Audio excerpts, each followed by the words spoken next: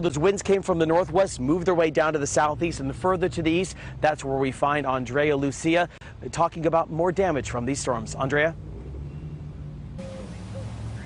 Yeah, Scott, we're seeing a lot of tree damage, and I keep saying I'm not talking about branches. I'm talking about big limbs that have come crashing down from trees. They've fallen onto sidewalks. This one behind me fell right on top of a family's car back there. Several people that I have spoken to have told me that the storm that passed through here last night was unlike anything they'd seen before. It was loud and it was powerful.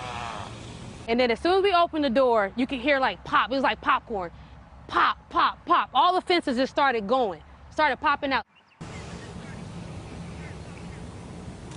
Yeah, Ernestine Hawkins, like many of her neighbors, lost her fence all over this area.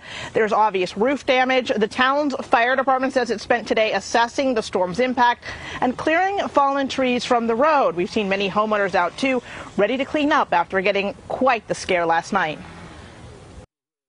Because it went from just normal storm, I'm just sitting there on that side of the house too, to just tornado-like, electricity cutting on and off. The glass table on my back patio, I heard it get picked up and then dropped, and I thought, this is not just gust of wind, this is something different. So I grabbed the dogs, we got in the one safe room in the house and held out for a little bit. Now, the good news is the fire department says no one was injured in this storm. Hundreds of people did lose power, at least for a few hours last night. Most of them had that happen because of trees falling onto power lines. Most of those connections have been restored by now. Some are still being worked out. And I don't have to tell you, Scott, it is hot. It is muggy. It is miserable out here. So my heart goes out to anyone without power right now. Yeah, absolutely, and that heat is going to continue through the week. And I've kind of repositioned myself just a little bit, Andrea, and thanks for that live report, to show you this tree that just got split in half, large tree branches down, I should say.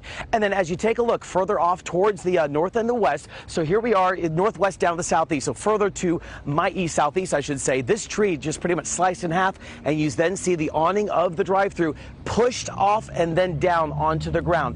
That is an indication to me of these winds coming in that were 75 miles per hour, straight line winds, Doug. That can cause damage that looks like a tornado, but when you analyze kind of what's going on, it's all in one direction, meaning straight line winds. Yeah, and I remember you and Aaron last night, I think winds topped out when you were checking 86, 87 miles an hour in some places near where you are. It's pretty amazing, the power of the wind and Mother Nature. Scott, thanks. Our thanks to Andrea as well.